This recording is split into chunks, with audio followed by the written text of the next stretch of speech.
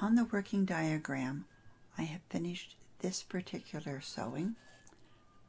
I went across the path, completed this sewing. I just worked back across the trail and I'm right here. So I'd like to show you on the actual cat where that is. But before I do, notice this is another gentle curve. So this gentle curve has a twist and the pair goes down, and the pair that was the working pair has a twist and is set aside, just as if you were doing a gentle curve. So looking at the cat, here's the pair that's waiting, here's my working pair. I put a twist on the pair that was waiting. I work through it, cross, twist, cross, tension. This is now the pair that is set aside, so it gets one twist. The twist that was the edge pair is now my new working pair. It goes through the trail, cross, twist, cross, cross, twist, cross, cross, twist, cross, tension. When you look now, you can see that I need to join with my 3-prong sewing. So use your Lazy Susan or your crochet hook and join it there. Don't forget, since this is a 3-pair join, it gets 4 twists. 1, 2, 3, 4, and sew it in.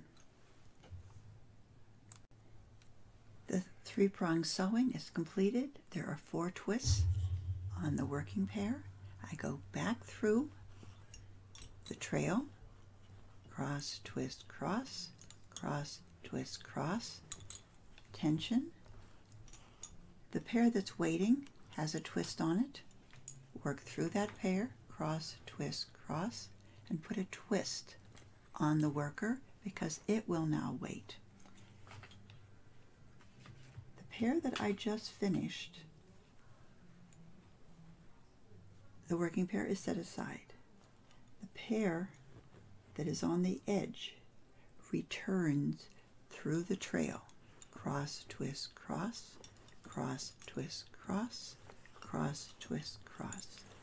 And if you look very carefully on your working drawing, you will see that there's still one pin left, right in there. And we need to sew into that pin. The sewing on the right has been completed.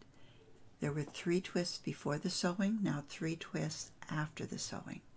Continue back through the trail at cross, twist, cross, your cloth stitch like you've been doing the entire cat. Cross, twist, cross. When you reach the other side, there's still the pair that you set aside. Go through that pair. Looking at the working diagram, you can now see that the 2 pairs on the left are complete and the 3 pairs on the right are complete. I'm going to move them aside so you can actually see the pinholes. And in looking at the pins, you will see at the top of the dark line, being where our trail is going, there are 2 pins. The 2 pair on the left go into the pair on the left. The 3 pair on the right are sewn into the pinhole on the right. There are 2 pins. There are 2 other little tiny pins which are actually part of the ear. You need this pin on the right and this pin on the left.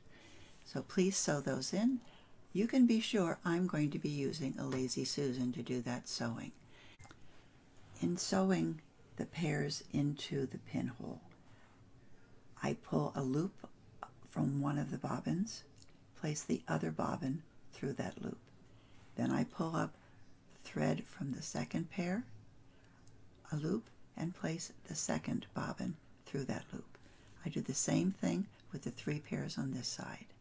And after you've completed each of those sewings, stop and I'll show you how I tie them off.